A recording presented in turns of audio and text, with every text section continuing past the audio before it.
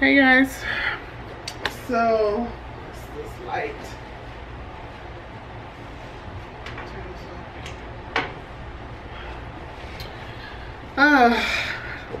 Done, y'all. I look so rough by the head.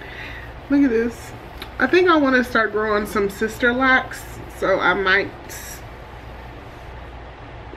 Every time I think about growing hair, it's very depressing, but I have worn my hair this short for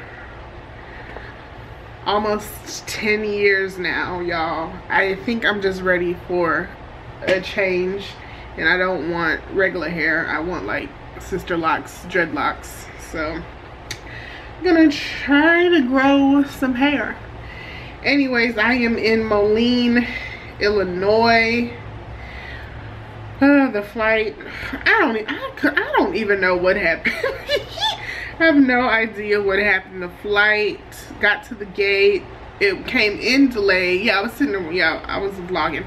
It came in delayed, and then, you know, they had a crew swap, including the pilot. So pilots go down and the gate agents, you know, I am not one that likes to talk bad about gate agents because by God, they have a very stressful job. But some of them are just, whew.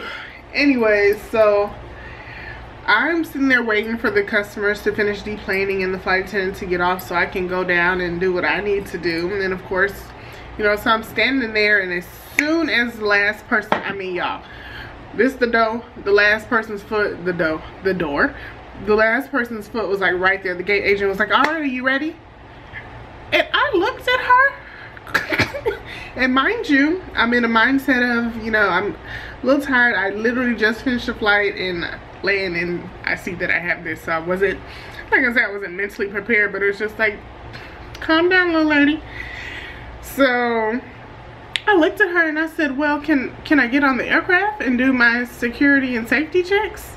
Like, do you forget that we have to do that? It's not just all about boarding the aircraft and making sure the customers are on turn. She's like, well, it's a quick turn. I said, and well, I need to do my safety checks and security checks. Not that it takes long. I said, but I'm not even down the jet bridge yet. Like, I was still standing at the gate, and you're asking me if I'm ready. Like, come on. Come on. So, you know, I'm clearly still on probation, on reserve, so I bite my lip. Bite it, Alexia. Don't say anything that's going, you know, come off any type of way and get myself in any type of trouble. So I was just like, sure. You know, I said, let me get to the aircraft and stow my bags, and sure, go ahead and board the plane, right? So I get down there, and as I'm getting down, or going on, my captain is coming off. He was like, I gotta go talk to the gate agent real quick. So, you know, he comes back in blowing steam, cursing left and right about this gate agent, and, you know, basically with all the same concerns that I had, like, y'all have no, you know, she had no regard to what we have to do when we actually get on the aircraft. Like, she's just literally worried about boarding this plane because it's a quick turn. First of all, it's a quick turn that's already delayed, boo. Like, this plane came in delayed. So, I'm sorry. It's already past departure time. So, yes, we still want to get out, but I'm not as pressed as you are. So, he's mad because he had to call, you know, they're doing their aircraft checks, and he needs to call maintenance to come look at a few things. And he's like, you know, she's down here already ready to board, hasn't even come and checked with us to make sure anything's good. You know, I need maintenance on this aircraft. Like, y'all, that man was going in. And you know how, like, you don't know somebody and you initially meet and they're just kind of on a tangent, and you don't know if their anger is like towards you or somebody else. I was just kind of looking at him like, well, I know you're not mad at me because I just got here just like you did. I didn't do anything. But I was like, yeah, I was like, woosah, let it out. I feel you. So anyways, that happened. Maintenance came. They ended up switching our aircraft to a gate that was across the hallway, so that ticked him off even more because his gate agent comes back down there like, oh well, they changed the gates over there, y'all can take that plane. So and it's just a little 30-minute flight, literally 30 minutes in the air. Get on board, you know, doing my compliance check, customer. Before I could even say fasten your seatbelt, he was like, do y'all serve liquor on this flight? And I said, well, we do serve liquor, but I won't be serving liquor on this flight because it's a 30-minute flight and I don't have time to give everybody their beverage of choice, you know? And we have those options, y'all. Like, you do what you think is safe. Most people on the 30-minute flight, most flight attendants on the 30-minute flight ain't doing no service. Like, there's no service getting done on a 30-minute flight, especially when you're by yourself, for one. Because think about it, this 30 minutes includes, this is flight time, so that includes from wheels up to wheels down. So for 5 minutes I'm sitting down for wheels up until we get to our cruising altitude, and then for another 5 minutes I'm sitting down when we're landing. So that's 10 minutes gone of my 20 minutes. And then so that 20 minutes you want me to prepare my cart with everything, which would probably take another 5 minutes, serve the entire cabin, come back and get trash, do, like, I'm not doing all of that. So needless to say, this man, you know, I told him, I said, I would be happy to give you water or pretzels or cookies, whatever you want. And he's like looking at me with the stank eye and kissing me. And I looked at him, I said, sir, I said, honestly, I'm being really nice. Most people wouldn't be doing a service. You know, I was like, it's honestly not, it's not safe for me to pull out a whole cart when we're literally only in the air with viable time, like 15-20 minutes. Like, I don't have time for that. There's 50 y'all on this plane. You know, if I give you liquor, that person gonna want liquor, that person gonna want liquor, she gonna want apple juice, she gonna want, you know, like, no, we ain't doing all that. Anyways, y'all, sometimes I just need to vent, let it out. You know, not a lot of things really get to me, like truthfully hardcore get to me. This wasn't one of those either, but this has been a long, this is what, day 5 of my 6 days. I have already listed myself on a flight to Houston at 9:55 tomorrow morning.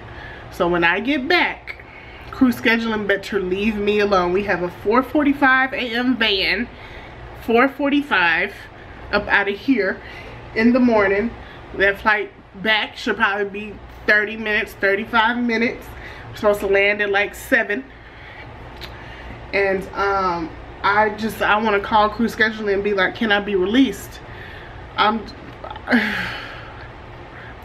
feel it in my heart right now that they're gonna add a turn to me or something when I get there, because I would still be legal for a turn or something, or maybe even who knows how many more.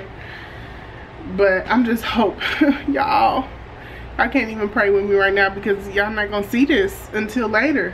But y'all just say a prayer anyway. Like, please let me just get off the plane, let nothing else be on my schedule. Let me just call and say, this is Flight Attendant Edwards, can I please be released? And they just be like, sure, yay. And then I can just go on home. That's all I want. I miss my dogs, I miss my babies, I miss Aspen, I miss Denver. So anyways, I'm not even like really trying to unpack my bag, or I took my uniform off and put these clothes on. Me and my first officer, he's a really nice guy. We just went to Bennigan's, y'all. We pulled up and I was like, Bennigan's? I haven't seen a Bennigan's since they closed down Bennigan's at least a solid 10 years ago in Houston. I didn't even know they existed. So this hotel we're staying at is connected to a Bennigan's.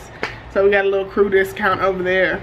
So me and him went and ate over there. He's a really nice guy, kind of older. He's retired from the Marines. He's, you know, I think he said he's been here like 3 months or so. You know, so we were just, you know, exchanging life stories and stuff. So that was nice. You know, every now and then you fly with a nice pilot. And I mean, all the pilots here pretty much have been really, really nice. So yeah, anyways, I'm just blabbing. I was watching somebody else's YouTube video, like 10 YouTube video. I just found her, and she was doing a lot of blabbing. I was like, girl, stop talking. So that's kind of how I feel right now. Like, y'all are probably like, Alexia, stop talking. I'm gonna pack these clothes up, and pull my uniform out for in the morning, so I don't even have to. I always want to say I don't have to open this bag when my toiletries in there. I need to move that. Anyways, y'all, see y'all tomorrow. Hopefully I have good news. Good morning, good people. What time is it?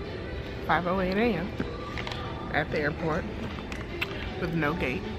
Our flight hasn't been assigned a gate, which is weird. Got Big Brother in my ear. Let me pause that. Little breakfast bag. This is what we get in the mornings from some hotels when we leave at the crack of dawn that serve breakfast. Okay. Yeah. Water. Some apple orchard apple Danish. What else is in here? Chocolate chip granola bar. And an apple. That's what breakfast is. So, still hoping and praying that I get back to Chicago and there's nothing on the schedule for me to do. Tired, y'all. Tired. Anyways, I wonder if this is good. I think this is gonna be good. Chef Pierre baking delicious since 1922. I'm just hungry. And I'm out of food. Packed my lunch and I'm out of food. Well, I really didn't even pack breakfast, so.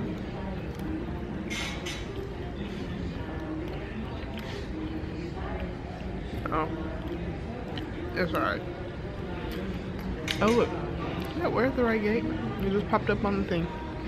And both of my pilots are gone looking for the gate. And I'm like, first of all, our flight don't leave until 6 something.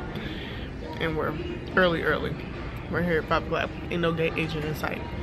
Like, sit down, relax, you know, take a breather. It's okay. You know, that's how I am about everything.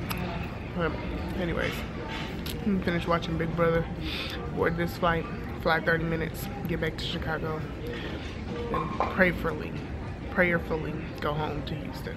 Alright, y'all, so I got one win. Got back, called as soon as all the customers were off the aircraft, and they released me. It was like the best words I've heard in 6 days. Now I'm trying to catch a commute home. I'm at United, trying to get on this 8 o'clock flight. Of course it's full. There's 10 people on standby. Only for roller bag product items to any good seat in front of you. If you understand the show route or walk, please email the special handling check prior to boarding to affect the boarding process. If you're interested in checking your bag, please press me at the main podium. I let us know as you board with temperatures on the destination. Thank you. Yeah, so there's 10 people on standby and I'm number 10 and I don't know the loads for this flight, so fingers crossed. If not, I guess I can try the next one, and then if not, the first American flight back to Houston is at 9:55 and that's completely full too, but I'm the first person listed for the jump seat as of right now, unless the mainline American person knocks me out. So we'll see. I'm just ready to get on a plane and go to sleep. That's all I want to do and get home. I have made it home, y'all. Thank the heavens. Got on the United flight. Got here 30 minutes earlier than planned. Oh, excuse me. Mommy came and picked me up. And look who it is. It's the birthday boy. Say hi, everybody. Today's my birthday. I'm 10 years old. Can you believe you're 10? I cannot believe I've had him for 10 years. I got Aspen when he was, I think, 8 weeks. Oh, Mommy's gonna go get you a birthday cupcake. You want to say anything to the camera? Or you, look at yourself. There you go. No, right here. Yeah, oh, you're so handsome. I need a haircut. Yes, you do. No, actually, you just need a trim. You feel nice and soft. Did your grandma give you a bath? Oh, here comes Denver. Denver, did you tell Aspen happy birthday? Did you? Hi, big girl. Okay, no kisses on the lips. We don't do that in this household. All right, y'all. Oh, my knees. I'm gonna change my clothes. And me and my mother are about to go get something to eat. All right, well, anyways, thank you for watching. Until next time, make sure you subscribe. Remember, we need 9 subscribers a day till the end of the year, okay? Bye. Subscribe, like, and share.